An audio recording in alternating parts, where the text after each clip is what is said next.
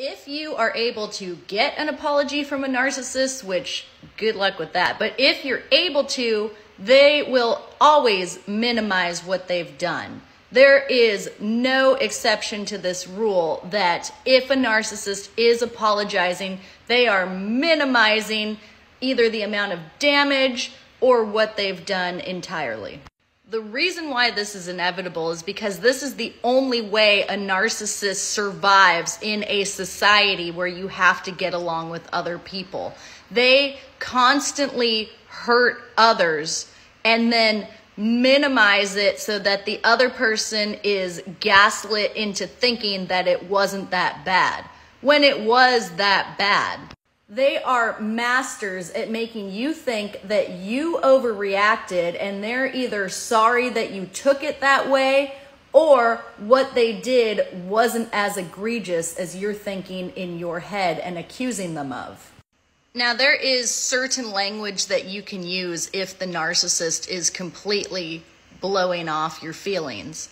And that's just to say, this is my feeling on the situation and my feelings can't be wrong. So you're not going to talk me out of my feelings.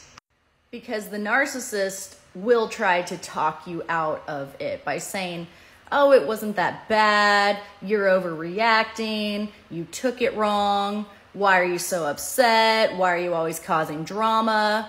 All you have to say is, these are my feelings about the situation and my feelings aren't wrong, and you will not talk me out of them. Now, there is a chance that the narcissist will hear this and try to use the same strategy back on you to justify abusing you. Like, oh, I stonewalled you for 3 days and didn't return your text because that was just how I'm feeling and I can't be wrong. The difference being, you are coming from a place of kindness and truth. They are coming from a place of manipulation. Your feelings can't be wrong, that's correct, but you can't then use those feelings as a justification to abuse other people.